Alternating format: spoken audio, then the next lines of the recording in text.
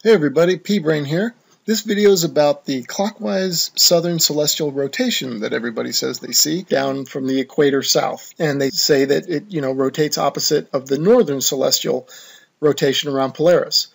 Well, what I want to show in this video is that it's not its own rotation, but is in fact just a perspective illusion. It's an anti-rotation, in the same way that anti-crepuscular rays are anti-crepuscular. Okay, and they converge on the opposite horizon to a point much like when they come from the sun. They come and they diverge out and then they converge on the opposite horizon. Well, the southern celestial rotation is nothing but an anti-rotation of the northern celestial rotation.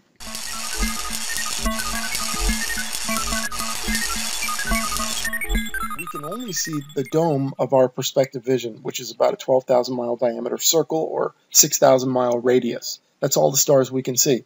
And the stars lower to the horizon at the edge of that circle, of a 12,000 diameter circle. So as you move, this dome of stars moves with you, or your dome of vision, I call it. Anyway, let's check it out. Well, just like, let's say you're standing at the North Pole, right? And the stars rotate. You have Polaris overhead and the stars are rotating around you counterclockwise. As you move south, Polaris starts to lower in the northern sky, and the stars start to tip. It's almost, I like to think of it as like a salad bowl, right? And so the salad bowl has the bottom is up, that's where Polaris is, and the rim of the bowl is on the ground. That's also where the sun would go around, from your perspective at the North Pole.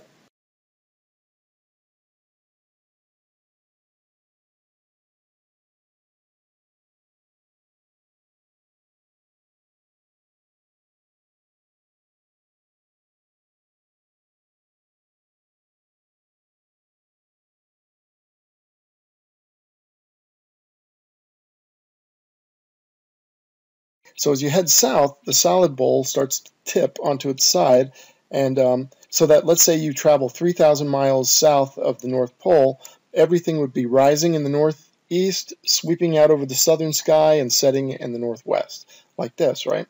And if you go all the way to the equator, Polaris would now be sitting on your northern horizon. The salad bowl would be completely tipped on its side, and half of it would be below the horizon. And now all the stars would be coming up east to west, and so the sun would also rise east to west. And now that's a hard one to visualize, because if the stars are all rotating like a big disk around Polaris in the sky, a big flat disk, or if they're not a disk, they're a big dome, whichever one they are, if that's the case, and if it's a big flat disk and it's just perspective that's bringing the stars down, well then the people in the south say, hey, well the stars should be rotating just above the horizon, right? And stay equidistant to the horizon as they go around counterclockwise. That's what they'd say we should see. But that's not what we should see. We should see a clockwise southern rotation of the stars. See, we already know from crepuscular and anti-crepuscular rays how perspective works on a grand scale. I mean, that's over 12,000 miles. You see the sun rays diverging out from the sun, and then perspective converges them down to the other horizon. That's over a 12,000 mile span.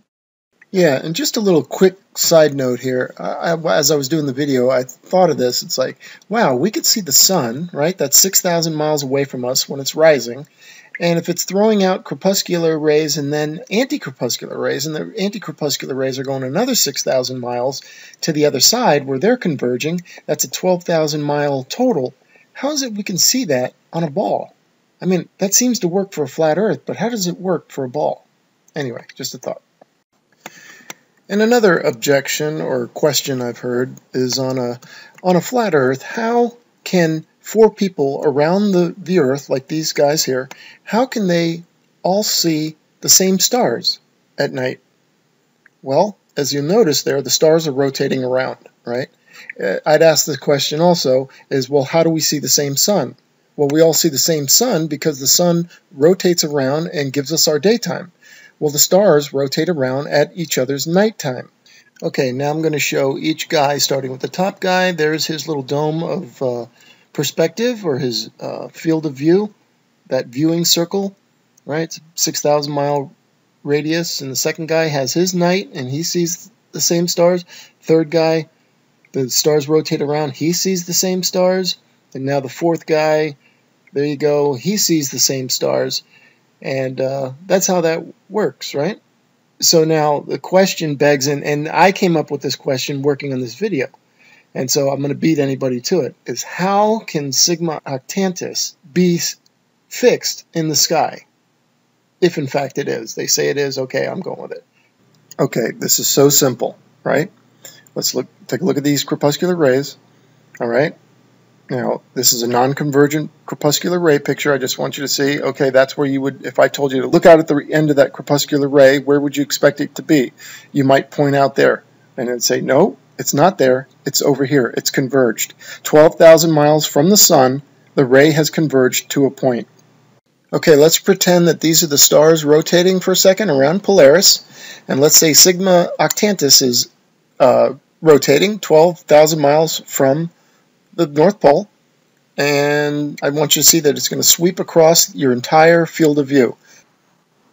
In reality, but visually, you're not going to see that, because as we converge these lines the way they're supposed to be, they're going to all go to a point. Even though it's circling across your field of view, it's still going to be converged at one point, because it's 12,000 miles from the source, or 6,000 from the observer. Everything converges at that point. And so there you have sigma octantis sitting still all night long.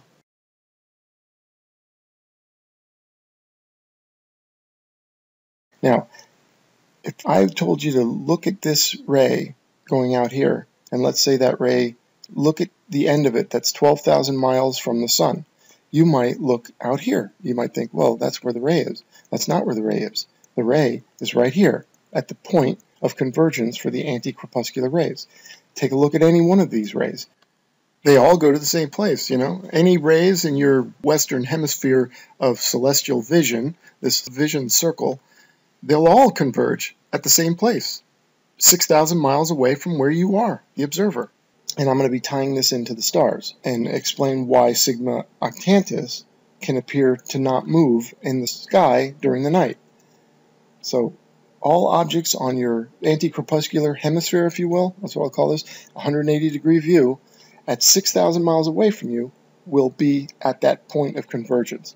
Now, from the observer, let's break this down into the rays that are 1,000 miles away from you, the anti-crepuscular rays, or look at the crepuscular, either or.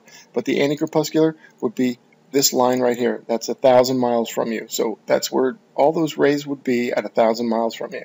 At 2,000 miles, they would be here. At 3,000 miles, here. At 4,000, here. At 5,000, here. And at 6,000, they go to a point. So we'll get into the stars in a second here, but the stars, like the sun rays, will converge 12,000 miles from the source. Okay, with the crepuscular rays and the anti-crepuscular rays, the source is the sun, and if you're in between, if you're at the equator, so to speak, in between the sun and the end of the anti-crepuscular rays, you will be witnessing 12,000 miles of sun rays that will spread out as they go over you and then converge on the other horizon 6,000 miles away from you, or 12,000 miles away from the sun. Well, the stars do the same thing. They have a 12,000 mile convergence from the northern celestial rotation, and if you're standing at the actual equator on the Earth, you would see the stars converge in the southern sky. They would create an anti-rotation, not a real rotation, just the anti-rotation of the northern celestial rotation.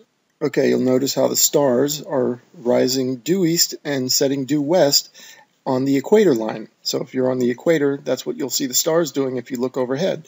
Well, the sun and the moon are also circling around the northern celestial center, and they will also appear during equinox and solstice. The sun will appear to rise due east and set due west in a straight line, and that seems impossible. How can a circling sun create a straight line, or, make a straight line straight up and straight overhead?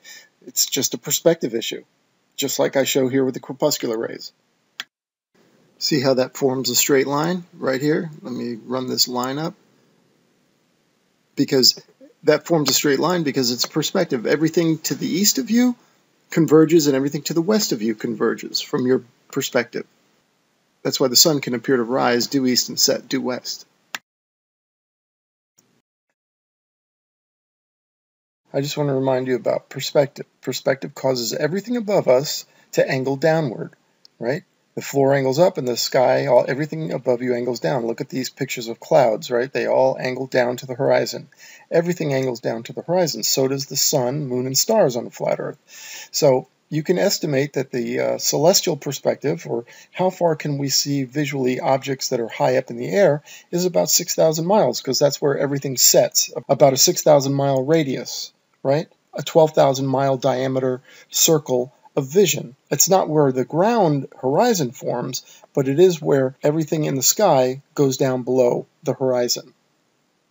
Anti-crepuscular rays appear as though they're coming from a sun on the other horizon. They look the same way that the crepuscular rays do. The crepuscular rays diverge out from the sun, and when you look to the opposite horizon, the anti-crepuscular rays appear to be diverging out from the sun on the other horizon, but they're not. They're just the convergence of the crepuscular rays due to perspective. So it creates this illusion almost as if it's a mirror reflection of the crepuscular rays, so that's why they're called the anti-crepuscular rays. But they're not the source of the light to begin with. The source of the light is the sun. So that's the same way that the stars, the source of the rotation is the northern rotation, not the southern. The southern is just an anti or a perspective-produced counter-rotation.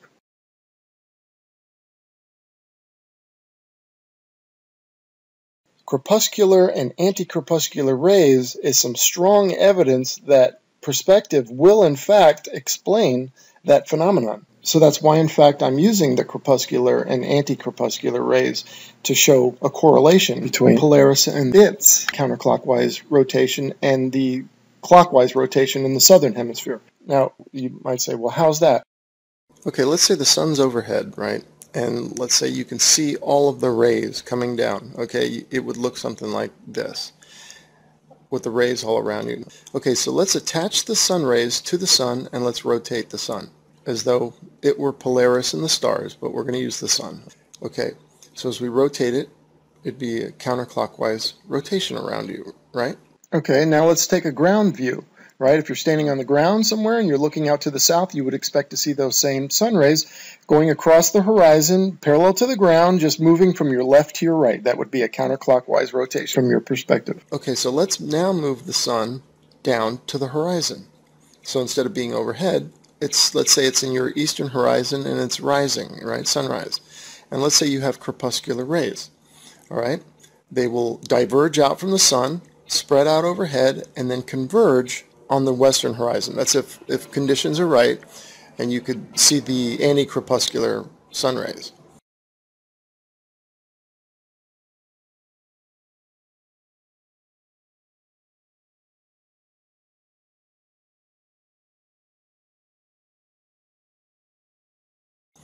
All right, so again, let's attach them to the sun and let's rotate the sun counterclockwise. All right, so what you're going to see is if you're in the middle, you're standing essentially at its equator, right in the center between the sunrise and the sunset, and you would look east and you would see the sun rays rotating counterclockwise. If you look to the west, you'll see the rays rotating clockwise, okay? Because a lot of people say, well, how come you see a rotation when you look south, you see a clockwise rotation of the stars? You know, when actually you look north and the stars around Polaris are rotating counterclockwise. Well, it's exactly the same phenomenon. There's one rotation, but when you look on the opposite horizon, the stars are rotating the opposite direction. And there's an anti-convergence, just like the anti-crepuscular rays converge on the opposite horizon. Okay, so here it is. This represents my sun in the east, and it's sitting on the horizon and has crepuscular rays coming out, and they're attached to the sun. We're rotating counterclockwise. And now, here we go, continuing to rotate counterclockwise, still rotating. And as you look in the opposite horizon, or in the western horizon, the crepuscular rays are now visually rotating clockwise as the result of perspective. So it was counterclockwise in the east and clockwise in the west. And just like in my example that I've done so far of the rotating crepuscular and anti-crepuscular rays, the stars also have a rotation and a counter-rotation. They rotate counterclockwise in the north and visually clockwise in the south.